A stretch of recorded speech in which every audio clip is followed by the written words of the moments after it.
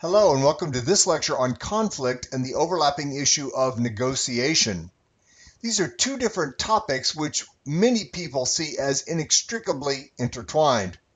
However, we must realize that not all conflict is bad, and that sometimes we want to foster constructive or supportive conflict.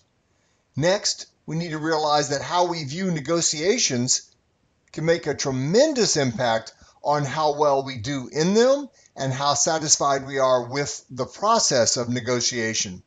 In fact, if we view negotiation as an opportunity to collaborate on a win-win or integrative solution to overcome conflict, we're more likely to have a favorable outcome and a pleasant experience. This lecture should sort out some of this, so let's get started. First, we'll examine this giant conflict process model here. So conflict is the process in which one party simply perceives that its interests are being opposed or negatively affected by another party. So only one party need to feel that there is opposition to them in order for conflict to actually be present. Both parties in the conflict need not perceive that their interests are being opposed.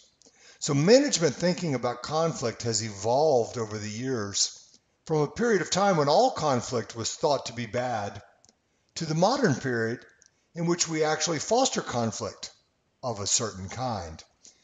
This is the conflict process model, and we'll explore each of these boxes in greater detail. Essentially, it's a causal model in which various sources of conflict cause perceptions about the situation and emotional reactions to the situation, which can lead to the realization of manifest or actual conflict, which can then cycle backward in a reciprocating loop or can proceed to outcomes associated with conflict. So we will blow up each of these boxes and look at details within each of them, starting with the conflict outcomes. If you recall, I said that we sometimes actually foster conflict in the modern workplace, but hopefully that conflict is of a very certain kind. And so let's explore the outcomes associated with conflict. So at the very top, we have positive outcomes in the blue box on the far right-hand side there. Positive outcomes are sometimes known as constructive outcomes, or alternatively, cognitive outcomes, or even as functional conflict. So conflict can be positive, constructive, cognitive, and functional. Those terms are interchangeable. Various sources of literature refer to the positive conflict outcomes by those names. It's important that we know them all. Well, some of the positive outcomes of conflict are that it helps us improve our decision making. Ultimately, we tend to have better decisions. It can strengthen team dynamics. Conflict in this set of outcomes should be aimed at the issue, not the parties. And it helps recognize problems, identify solutions, and understand the issues even better. It also is potentially healthy and valuable. So positive outcomes results in better decisions. Positive outcomes results in better responsiveness to the decision, and it can even increase cohesiveness amongst the parties of the conflict if conflict is focused on the issue, not on the parties themselves. Now at the bottom of the blue box, we have negative conflict outcomes. These are sometimes called socio-emotional, or similarly, they're referred to as affective. That's A-F-F-E-C-T-I-V-E, affective. And also they're known as dysfunctional conflict. So we have four synonyms for bad sorts of conflict outcomes: negative, socio-emotional, affective, and dysfunctional. Some of these outcomes include the diversion of energy and resources, which can weaken the process and cause stress. This can also increase turnover, and organizational politics can rear their ugly head whenever a negative conflict outcome is present, as well as lower job performance and the distortion of information. So think about a conflict that you may have had with a coworker, and you became very, very stressed out about it. You just could not come to an agreeable resolution with your coworker over the issue. It stresses you out to no end. You may even have thought about finding another job, so your turnover intentions may have risen. You may even have engaged in a little sabotage of some of their other projects, or tried to curry favor with the supervisor in the hopes that the supervisor would settle the solution in your favor. That would be politics. It may even have stressed you out so much that you are taking time away from your other tasks, and so your job performance could be decreased as well. And typically, when we filter conflict through a negative screen, we tend to have a distortion of information. Sometimes we engage in perceptual blocking or perceptual defense or some of those things that we've discussed in earlier chapters. Well, there are some ways, of course, for minimizing this socio-emotional conflict or negative conflict. One is emotional intelligence. We should be better able to regulate our emotions, and we should be able to view others' emotions as information. So as our own emotional intelligence levels rise higher and higher in the 4-stage EI hierarchy, then we should be better equipped to recognize the emotions of others and even help them manage their emotions. Another thing that will help minimize this negative conflict would be simply having a cohesive team. Cohesive team members tend to engage in negative conflict much less frequently. We have more trust for them. We give them more latitude to make decisions without consulting with us. We tend to understand these other team members even better, and thus we are motivated to minimize the escalation of conflict because we don't want our cohesion to erode.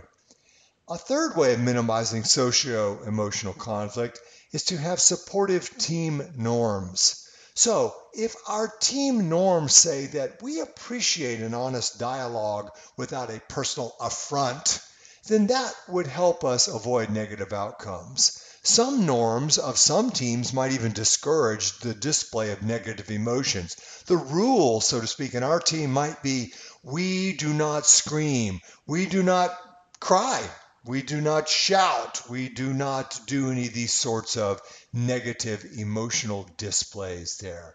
So all of these things are outcomes of conflict. Let's turn now to the far left-hand box, the sources of conflict. Well, the sources are many and varied, and the first one is simply having incompatible goals. One party's goals are perceived to interfere with another party's goals. And this, of course, can sometimes be overcome by simply emphasizing a superordinate goal. So, for example, let's say that you have a goal of handing in your TPS report by 5 p.m., and it must be photocopied in triplicate. And someone else has the same goal of handing in their triplicate form TPS report by 5 o'clock, and there's only a minute and a half left before 5 o'clock, and only one of you can use the photocopy machine. That is an incompatible goal. Now, what you might have to do is seek to emphasize the superordinate goal. Maybe you say to your coworker, it's clear that only one of us will get all 3 copies of our TPS report in on time. How about we split it down the middle and each hand in 1 copy by 5 o'clock, getting us both in just a tiny bit of trouble, but certainly less trouble than not handing it in at all. And we tell the boss, Now we're going to go make the photocopies, and the copies will be just a little bit late. We'll each hand in our 2 copies because we know that the goal of this organization, the superordinate goal, is to have all TPS reports in on time or something like that. Next, we have differentiation. This is simply when we have different values or beliefs than people who are in opposition to us. This can help explain cross-cultural issues in the workplace and even generational conflict. There's a lot of research now on intergenerational conflict in the workplace between baby boomers and so-called millennials or Generation Y members. And the Generation Y member people grew up in an always on, always connected, technologically focused world, and the baby boomers did not. And so baby boomers can't understand why it is that young people are tweeting in the workplace, or why young people are always on Facebook, and why young people use the slang and the jargon that they do. Whereas the younger generation may not understand some of the values of, say, hard work and work ethic and things like that it took the baby boomers to get ahead. So this intergenerational conflict is one example of differentiation. One way to overcome this is by developing common experiences and intermingling the teams. So we put on a team some Gen Y members and some baby boomer members. And if we recall the contact hypothesis, we remember that the more contact we have with disparate others helps us relieve the anxiety of dealing with them, and we ultimately find out that, you know what, they're not so different. Next on the list would be task interdependence. The degree of task interdependence, if you recall, ranges from pooled to sequential to reciprocal. And so high levels of task interdependence often result in conflict. Now, this can be overcome by creating buffers that can decouple the dependence. So for example, maybe on a sequential process like an assembly line, we simply have some extra stock, some extra parts that are in front of each person at various stages on the assembly line. That way, they are never completely, entirely dependent upon the flow of goods down the assembly line from the person upstream, so to speak. So these buffers that decouple dependence can help reduce the conflict associated with task interdependence. Next, we have scarce resources. With this, we can have lots of politics that can arise. So the motivation to compete for a resource can cause conflict. If you need that photocopy machine by 5 o'clock and somebody else is on it, that machine is a scarce resource. So clearly, incompatible goals and task interdependence and scarce resources, and all of these different sources of conflict are not standalone sources that are in their own little silos, so to speak. These are sometimes overlapping. Similarly, we have ambiguous rules as a source of conflict. These things tend to create uncertainty and can threaten our goals and our goal accomplishment. So without rules, people simply rely on politics. So if you've ever watched the Survivor TV show, the reality TV show, there's lots of politics going on there because no one has posted rules on the makeshift hut on the island that say, in this TV show, we will do this, this, and this, and not that, that, and that. The rules are made up as you go along.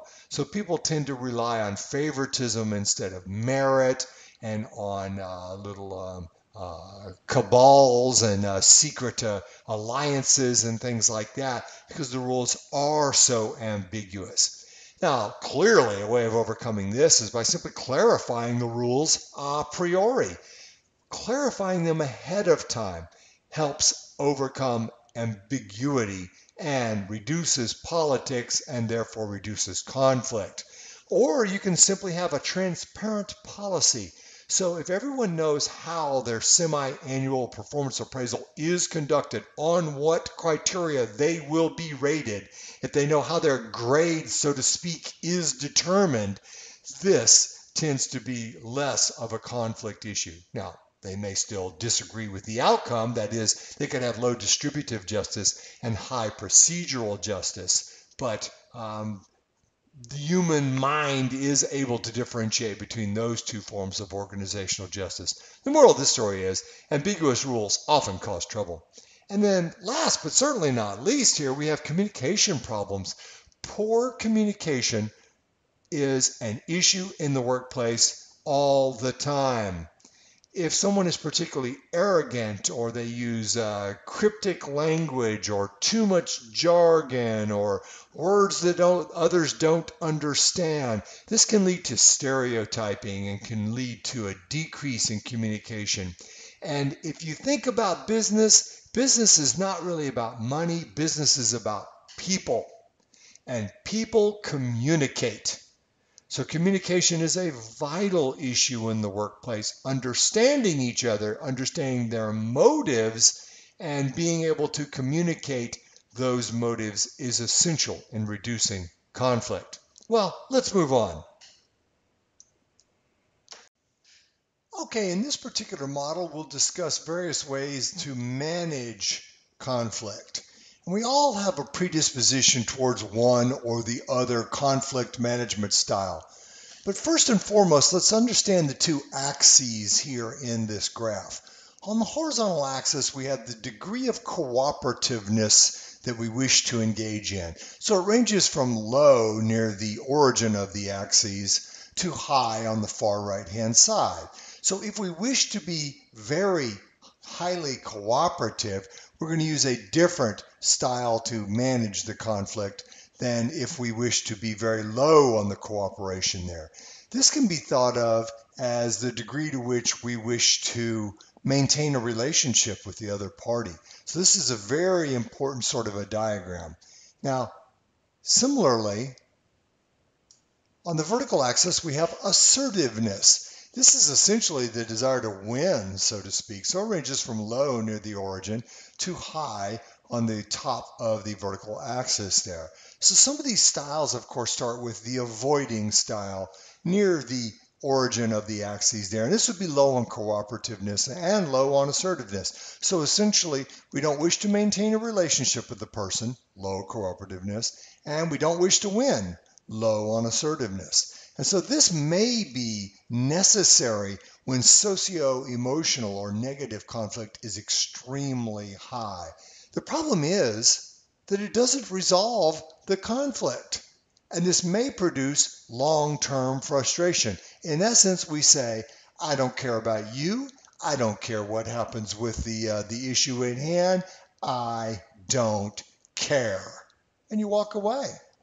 Now there in the middle of the graph, we have the compromising style. And so the compromising style may be necessary when there is little hope for mutual gain, when both parties have equal power, and when both parties need to settle their differences very quickly. This is the so-called good enough solution, which sometimes tends to overlook even better solutions. So this is the happy middle there, like buying a car at a negotiated price or negotiating a salary there. So we give up some on both ends. We give up some of our desire to maintain a relationship, and we give up some of our desire to win at all cost. And ultimately, it's a slightly suboptimal solution for both parties. Now, on the top left, we have forcing. The forcing style is a win at all cost conflict management style. This says, I must win and you must lose. This is a zero-sum game here. I must win, you must lose, and I will not be cooperative, and I do not care about you, nor do I care to maintain a relationship with you in the long run. So low cooperativeness and high assertiveness. This is the perfect distributive model. I win, you lose. Now, next we would have the problem-solving solution here. Problem solving may be necessary when a true win-win solution is possible. This is often best when the best style that seeks an optimal outcome. But communication is key in this style, and it's necessary to identify a common ground and solutions that please everyone. So the issue here is, how can I maintain the highest level of relationship with you and also make sure that I get exactly everything I'm looking for at the same time you get those things also. So this goes from win-lose with the forcing style to win-win. We both win. Think of the example from the TV show American Pickers, where these two guys go around to all of these decrepit warehouses and farms that are overstocked with a bunch of junk, and they pick through it. And they ask the owner if they'll sell some of it, and they usually do it a piece at a time. And often when they make a price offer on something and the owner says, no, I need more than that, they say, I'll come back to this piece later. What I'll do is I'll bundle some other things. And so they go and find other things, and they say, that piece we talked about a while ago that you wanted more than I was willing to offer, what if I give you X for this piece and Y for that piece, and then you throw that piece in that we were talking about earlier at a slightly discounted price, and I'll buy all three. Essentially now, the picker has gotten the price that he or she wanted, and the seller gets to sell more stuff. The seller may have exhausted his relationship with the picker by saying, no, I insist that I get exactly what I'm asking for on every item, and we will discuss items one at a time. Well, the picker may say, okay, well, sure, that's all I can afford is this piece now that you're really putting it to me like this. So by coming up with a win-win problem-solving solution there, by bundling all these things and negotiating on them all simultaneously, both parties get what they're looking for. Now, last but not least in this model would be the yielding management style. The yielding management style is when you wish to maintain a relationship with the other person, even if it means you get nothing out of it. So this is the yes, honey, I'll mow the yard so that I can watch the football game with my friends on Saturday.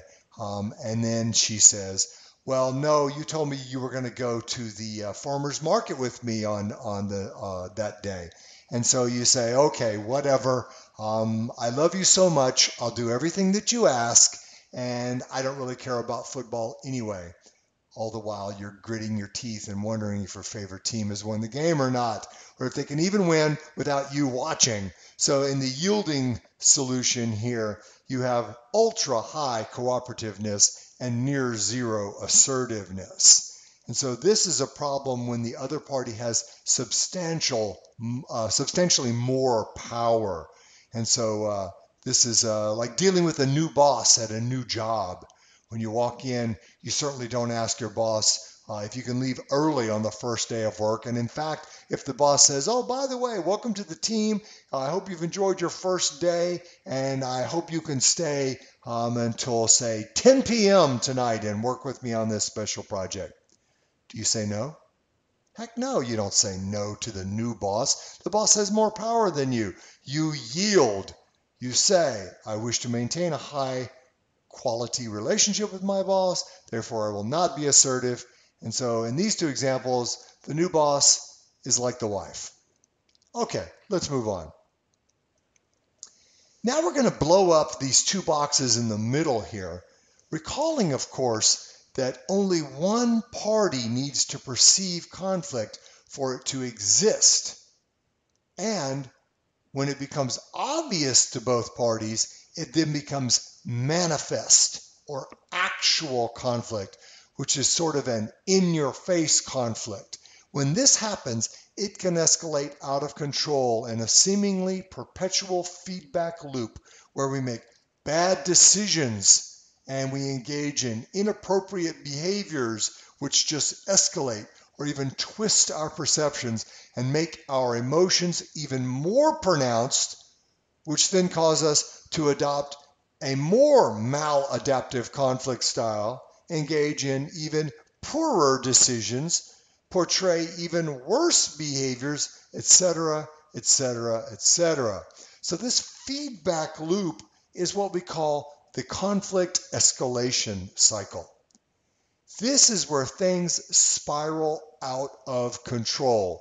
Sometimes, when they spiral out of control, they're ultimately going to lead to negative conflict outcomes. If we're able to use an appropriate conflict style, maybe it's a yielding, maybe it's a yes, honey, I would love to mow the yard and I can't wait to go to the farmer's market with you this weekend.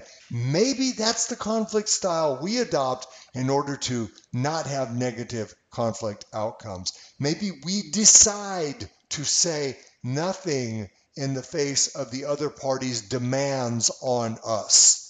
Maybe we then engage in appropriate smiling and head nodding behaviors and yes, honey, you're right, you're always right, and of course your mother is right, and all the women in your family are right, and I wish every woman in the world was just like you. Okay, I'm being kind of facetious here, of course, but this particular manifest conflict can help de-accelerate the conflict escalation cycle. Sometimes, when manifest conflict cycles out of control, spirals upward, negatively affects our perceptions and our emotions, and it keeps spiraling out of control, sometimes we have to do something else. So, let's move on. Sometimes we have to seek the help of a neutral third party. Now, this graph has two axes. The horizontal axis is the level or degree of decision control that we give the third party. It ranges from low, which is essentially none, to high, which is sort of totalitarian. The vertical axis is the level of control over the process that we grant the third party. So ask yourself, do you want to control the exchange of information? Do you want to control or the ability to hide information from your adversary? Do you want to decide on the amount of time under which the exchange will take place, etc., etc.? Or are you willing to give up control of the process to someone else who decides who talks first, who decides for how long, and who decides what supporting documents, if any, will be required for us? So the three types of third-party intervention which we'll discuss are these. The first being mediation. Mediation has very low decision control. In fact, most forms of mediation have no decision control. The mediator does not make the decision, but they do have high process control. They can control the exchange of information between the parties. Think about a mediation in a management labor workplace dispute. The mediator can say, I need labor to bring this document, and that document. I need management to bring similar documents. Labor will speak first. They get 30 minutes to state their case. Management gets a 10-minute rebuttal. Then management gets 30 minutes to state a different case, and labor gets a 10-minute rebuttal. And then I will help you make the decision for yourself. So the mediator, again, does not make the decision. They simply control the process. Well, next we have something called inquisition. Yes, the Spanish Inquisition is a pretty decent example, I guess. Very high decision control and very high process control. The inquisitor controls both the process and the decision. For example, this could be a criminal court judge. In a criminal court, if it's trial by judge instead of trial by jury, the judge makes the decision. Guilty? Not guilty. Solely the judge's decision. The judge also controls the process. No, that witness is not acceptable. Yes, you may introduce this witness. No, your objection is overruled, so sit down. So the complete process control and create complete decision control would be an inquisition form of third-party intervention. Sometimes bosses in the workplace will take on this particular role when trying to solve a dispute between two subordinates. If the two subordinates both report directly to the boss, to the supervisor, the boss can make the decision and control who speaks for how long and says what. So that's an inquisition third-party intervention. Next we have arbitration. In the arbitration role, the arbiter has very high decision control and very low process control. So the arbitrator definitely makes the decision, but cannot control the exchange of information, since the parties decide a priori, beforehand, what sources and what kinds of information they will offer. Now, usually this is a binding arbitration, but oddly, there can even be sometimes non-binding arbitration, which is very rarely done. Labor management disputes are often sent to arbitration. Major League Baseball has an arbitration finding, and where an arbitrator, a federally approved arbitrator, is brought in to solve contract negotiations. The team and the player present their evidence, whatever evidence it is that they want to present, and the arbitrator makes the decision. So the best method to use as a third-party intervention depends on the situation. In organizational settings, inquisition is usually the least effective method, and mediation is usually the best method in most workplace settings, because then employees feel empowered to create their own solutions. They take psychological ownership of the solution. They say, in effect, we decided this. We must live with the solution. It's our solution, and therefore it's our problem, and we will live with it. So let's move on. Essentially here I'd like to say, let's not lock horns at every opportunity. Let's shake hands, because when we shake hands, we can form long-lasting affiliative bonds with people. And as I said, business is about people, and people matter, and negotiation and conflict can help ease issues that people thought could potentially cause irreparable harm to people in the workplace. So the evolution of conflict and how we treat conflict in the workplace has decidedly changed.